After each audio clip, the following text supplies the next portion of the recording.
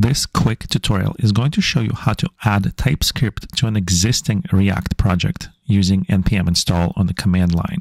So go ahead and go to your terminal and start typing npm install --save-dev, and --save-dev is going to add all of those TypeScript dependencies to your package.json file.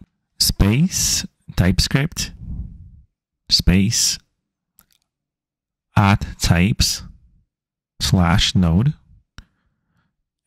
@types/react @types/react-dom @types/jest.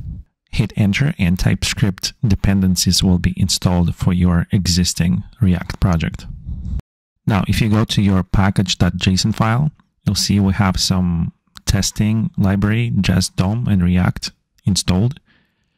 But if you go down here, dev dependencies, you'll see we installed types, Jest, Node, React, React DOM, and TypeScript. So basically, that's what's required to start using TypeScript in your existing React app.